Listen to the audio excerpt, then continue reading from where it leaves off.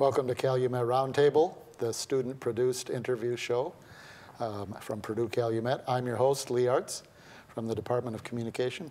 I'm joined today by my guest, Dr. David Green, who is an assistant professor in the Department of Anatomy at Midwestern University in Downers Grove, Illinois. He had his PhD in hominid paleobiology from George Washington University and his bachelor's in biological anthropology and anatomy from Duke. So welcome, Dr. Green. Thank you very much. I'm glad you could join us. We have, for the first time, I think, in Calumet Roundtable history, we have specimens to show. The subject of today's talk is the discovery in South Africa, I believe it was 30 miles or so from Johannesburg, where a new species was discovered.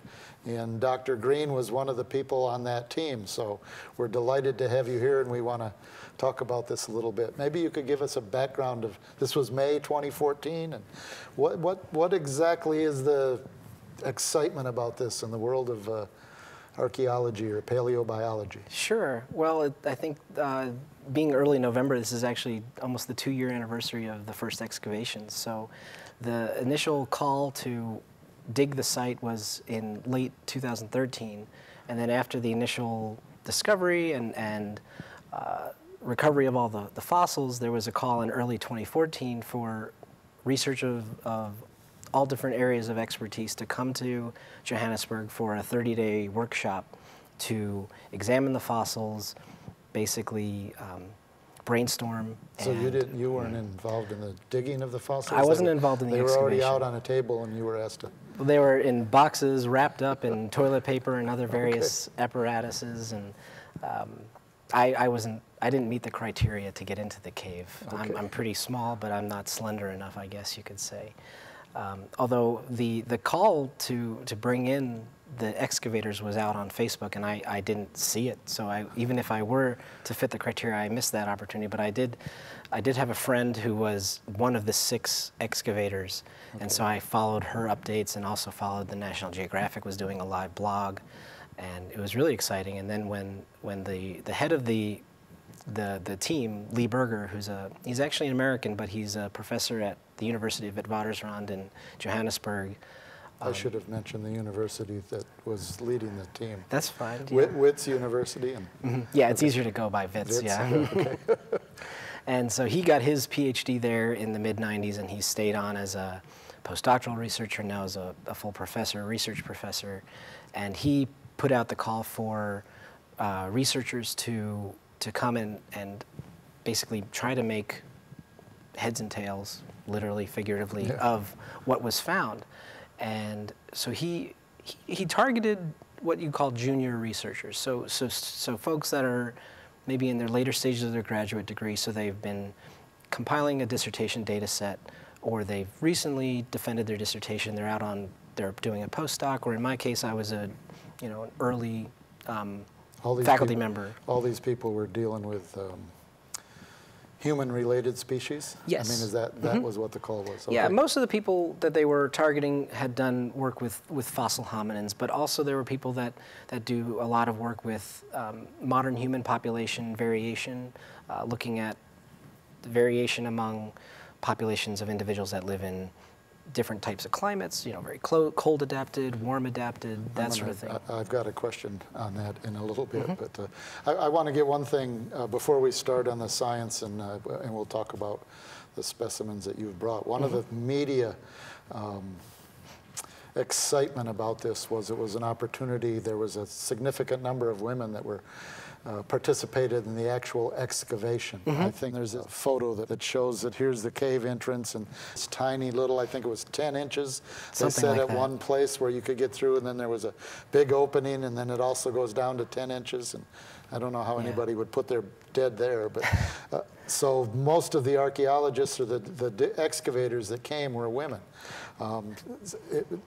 And there was a big debate, obviously, on social media and the rest, that the only time women got to go was that they were small enough to get through the hole in the ground. Or can you just give us some background on what was a media splash about this? Well, I think the initial announcement, I mean, one of the things that was said in the initial announcement was, those who are claustrophobic need not apply, because it's just even thinking about you know, going under there and, not, you know, I think they had structural engineers making sure everything was okay, but they knew that it was a very risky endeavor. How would they know that when you're crawling in a 10-inch hole that there's something at the other end? I mean, how did you even get to this? I mean, how would you know that there might be something there? Why would somebody keep going?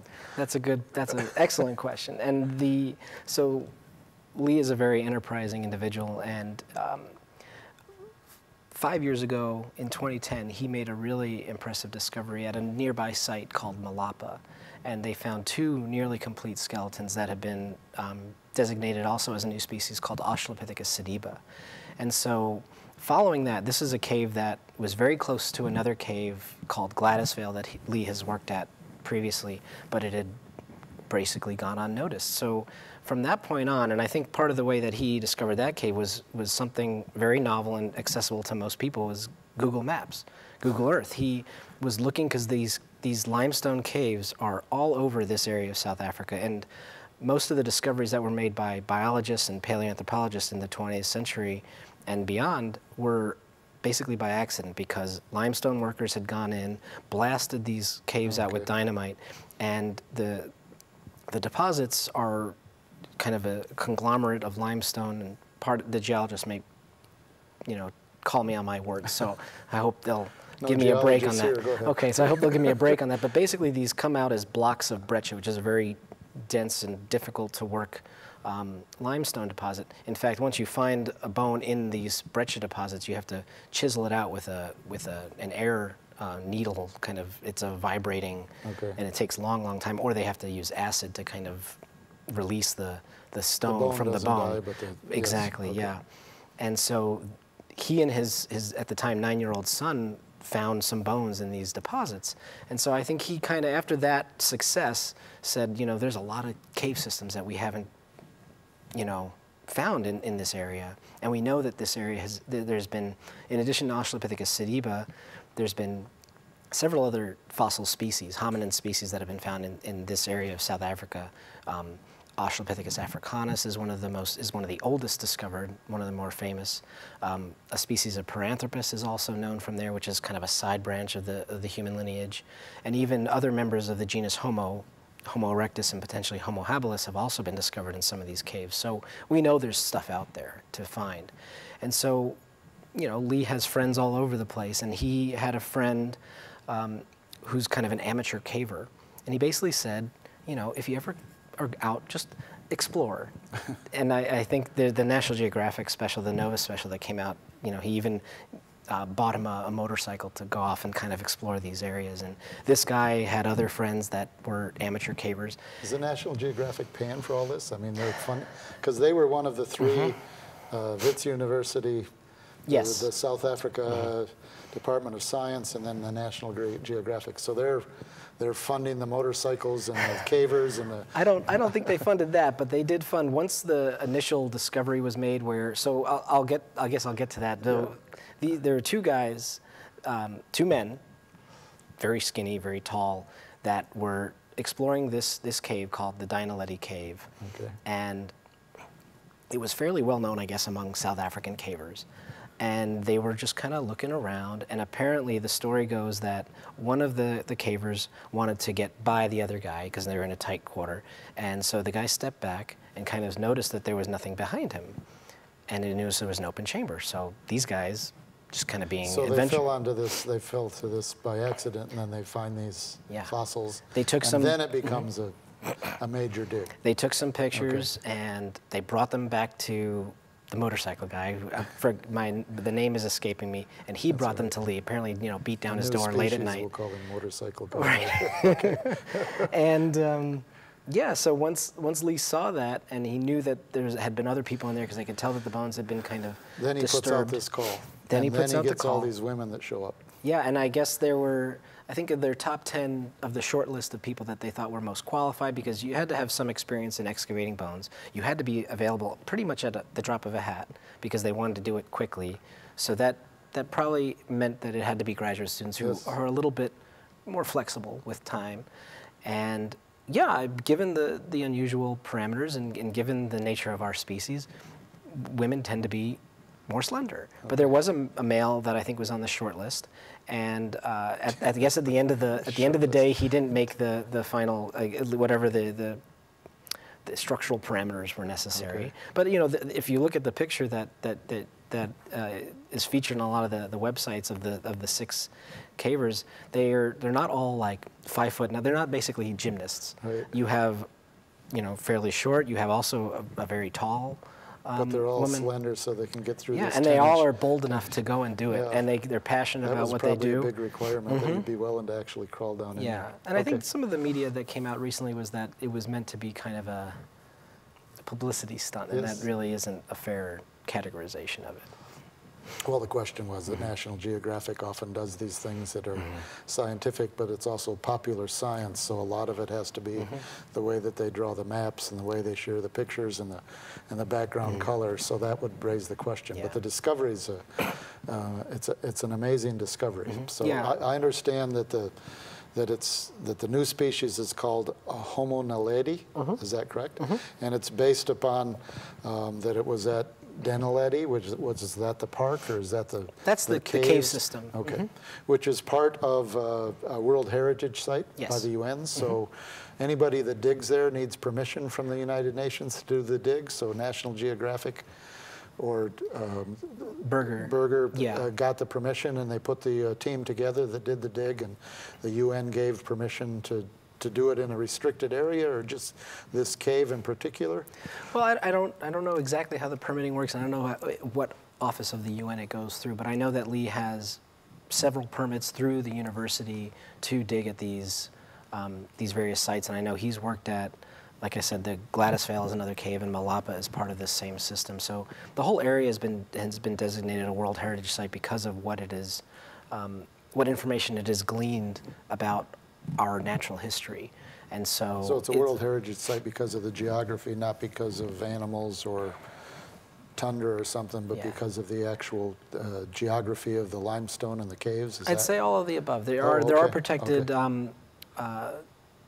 landscapes, there are protected free-ranging. Usually there are actually a lot of private owners of these lands. So I think it's done in coordination with the private owners that, you know, after the fact, when the importance of these sites, and they didn't want people coming in and potentially denigrating them, they designated them as protected sites. Obviously, I find this extremely interesting, and I hope the viewers do too. But Me too. We've only done the first half of the show. Okay. And we haven't got to the discussion. I want to Okay. ask you questions about what makes a species, what's a scapula, how you can tell this. But for right now, we're going to take a quick break. Calumet Roundtable will be right back in just a few minutes. Stay with us. The crew of the Calumet Roundtable would like to thank the National Geographic Society for their support of the Homo Naledi research. The images used in this show are from the October 2015 issue of the National Geographic magazine.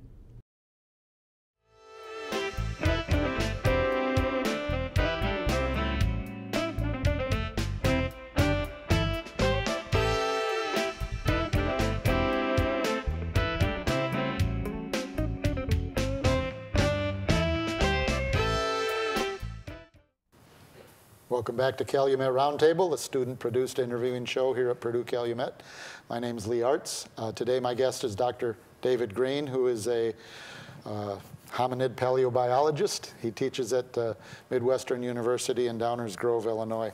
We did a lot of the introductory before, but I have questions that probably, as a paleobiologist, you would want to talk for a lot longer than we have here. But one thing I'd like to know, and I'm sure the viewers would like to know, is how is a species defined?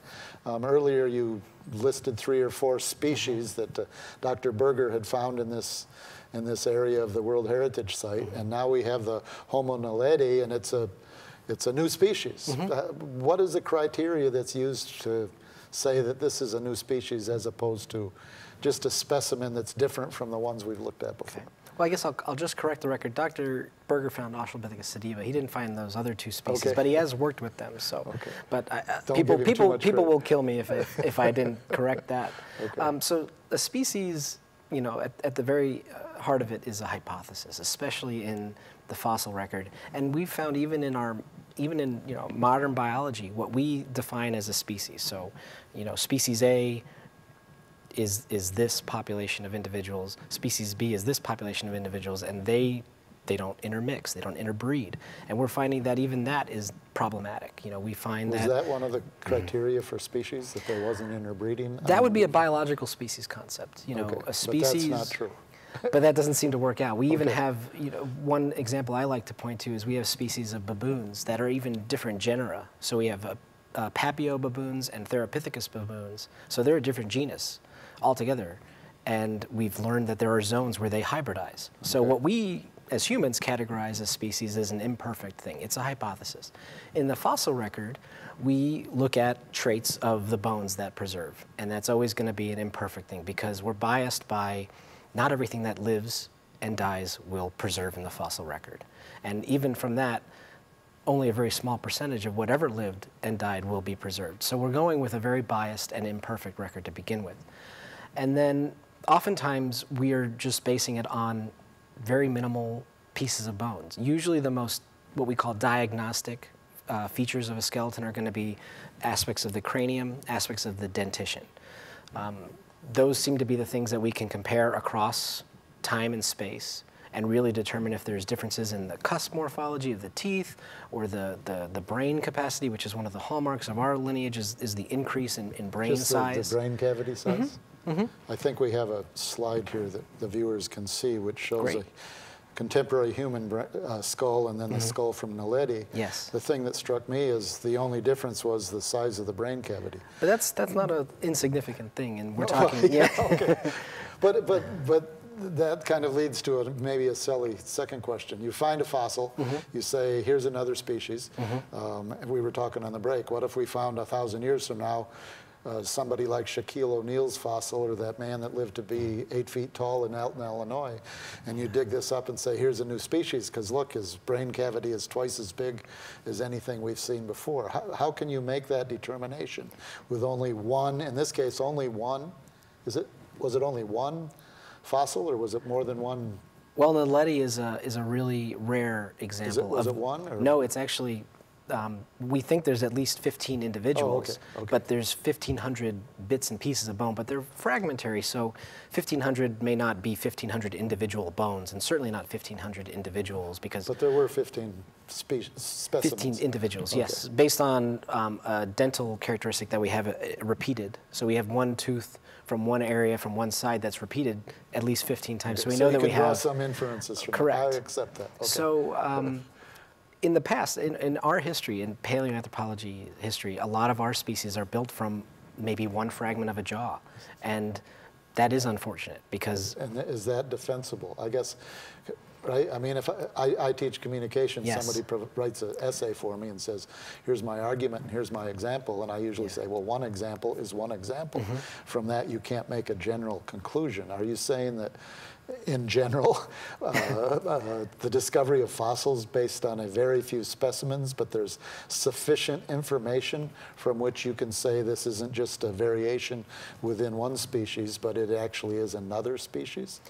I think that reaction is perfectly reasonable, particularly outside of the field. And I think even within the field, even though that's maybe sufficient for our purposes, we do know that it's very imperfect. And there are fields devoted to I guess subfields that are devoted to testing that.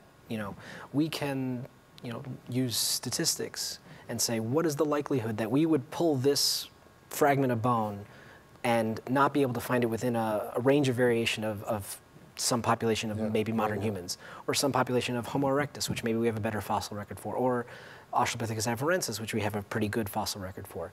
And then if we can say, well, look, statistically, we wouldn't expect to find it within this range of variation of these fossils, unless we were willing to allow a range of variation that we don't know is existing in a modern species. So the discovery is so far out of what might be a range within the species that at least at the beginning you can at least hypothesize that this may be a new species. And if we were to find Shaquille O'Neal, that would certainly gum things up. The great thing about Naledi is that we have 15 individuals, and the range of variation is actually pretty minor. So what we're talking about is not only one species, but maybe even one population. There might be multiple generations, but geologically speaking, that's a blink. So we have really good evidence because we have multiple representations of multiple bones. So your role in this is the cavers found the specimens. Yeah. People went in and separated the specimens from the surrounding material. This is all laid out in boxes wrapped in tissue paper. Yeah, so I did more of the clean work. You got to come, and your specialty was the shoulder area of the bone, and now you're going to measure the bone, check the density, check the size, and determine if it falls in the range of the other species that have been already determined as separate species. So when you look, we have these wonderful visual aids here. So I just brought these as window dressing. Yeah, but this is part of the shoulder blade. So if you were to look at a Naledi, Homo Naledi, and you compared it with a human shoulder blade or scapula, what would be some of the differences that you did find?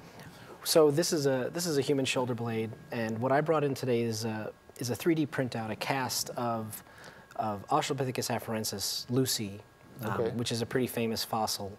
This is her shoulder blade. It's pretty fragmentary. You could see most of the blade is missing, but that's not uncommon in the fossil record. This is it's a thin, very thin bone, fragile bone. It doesn't often preserve in the fossil record.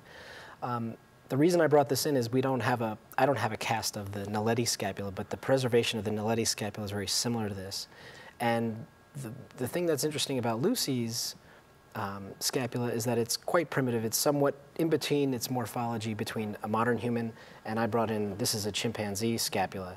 So her morphology, whether the viewers believe me or well, we may not be able to see this, but what would be one of the distinguishing things that would say that's a chimpanzee and this is Lucy and this is a...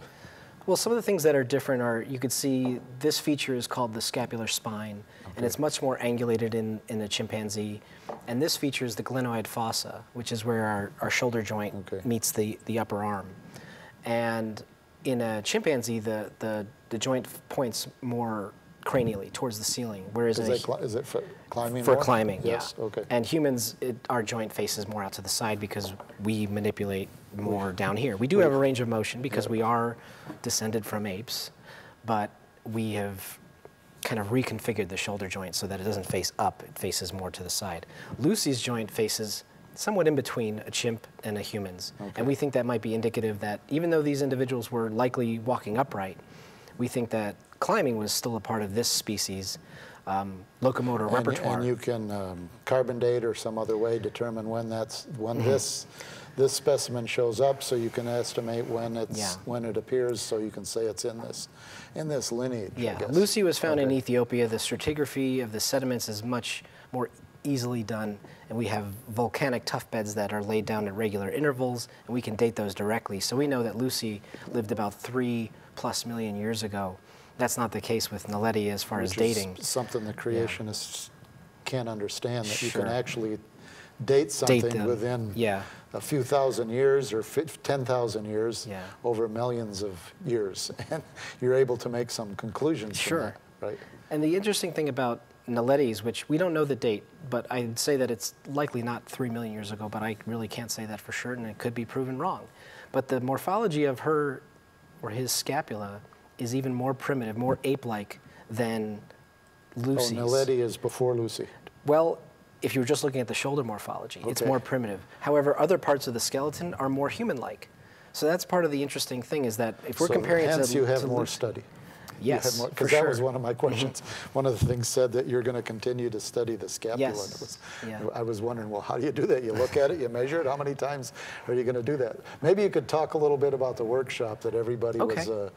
because you weren't the only one there. No. I mean, people came with all different specialties, and they didn't just let everybody grab a box and go off to the side. So can you talk about the workshop that took place before you actually started to do the study and the determination? Well, when we arrived and the lead up to the arrival, we were kind of split into our areas of expertise. So I joined a team that was studying the upper limb remains because we have parts of the clavicle, we have a nearly complete humerus, the arm bone, we have forearm bones. There was a whole other team devoted to the hand bones because there were one complete hand and several other isolated hand bones. There was a team that was going to study the lower limb bones, and then another team that was studying the foot bones, or articulated feet. And that doesn't even mention the non-postcranial Sounds like people. the blues song. Hand bones connected. Yeah. Okay, I don't mean to interrupt. We've only got about a minute left. That's fine. So I came in, and luckily when Lee called in junior scientists, we're the people that have recently gone out and collected comparative data. So I've gone to different museums and collected measurements on humans, chimps, and other apes, and I can bring that data set, I can measure Naledi, and I can plug it right into my data set and really see where it fits in modern species and also other fossil species that preserve So that everybody had a morphology. different expertise. They went about the business of doing the measurements, doing the study. Then everybody comes back together and you share this information so that you write the papers. write the papers, determine that the bone, that at least the upper body looks like it was pre-Lucy, but the other parts of the body look like it's post-Lucy, and now you have to figure out what that means. Figure out what and that without means. a date, it's tough, but at least morphologically, we can say that there's a lot of experimenting going on in evolution. Well, I'm glad they found 15 specimens because it's not like, was it the Piltman? The Piltdown? The Piltdown man, where somebody found in their backyard and they basically put all this together and confused anybody with but with 15 specimens you have much more to go on. And it's hard to I assume make at that some a point hoax. you'll be publishing on this with your colleagues and others. Well, in addition, so the initial announcement that came out had a few bits and pieces about, like a few sentences about the upper limb, and we currently have a full paper describing the upper limb, including the scapula, the clavicle, and the rest of the arm and forearm that's in review, and we're hoping to hear soon. Does it go all the way to the hand? There's a separate paper on the hand that just came out. Thank you for coming.